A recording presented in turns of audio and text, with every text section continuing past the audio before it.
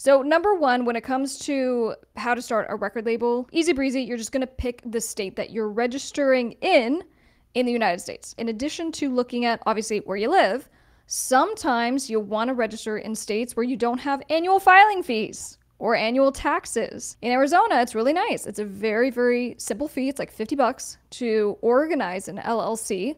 And then you don't have annual filing fees and you don't have taxes. If you organize in California, at least as of now, there's like an $800 annual tax just to exist. Some clients want to organize in Delaware. Delaware is great because you can't look up who owns the business, right? So if you're trying to make sure that no one knows, Delaware is a great state to organize in, but there are annual fees. So speak with whoever's helping you if you have an name and attorney. And especially if you are someone who lives abroad, you want to make sure you're getting help, and typically you have to find someone who can just organize the company for you.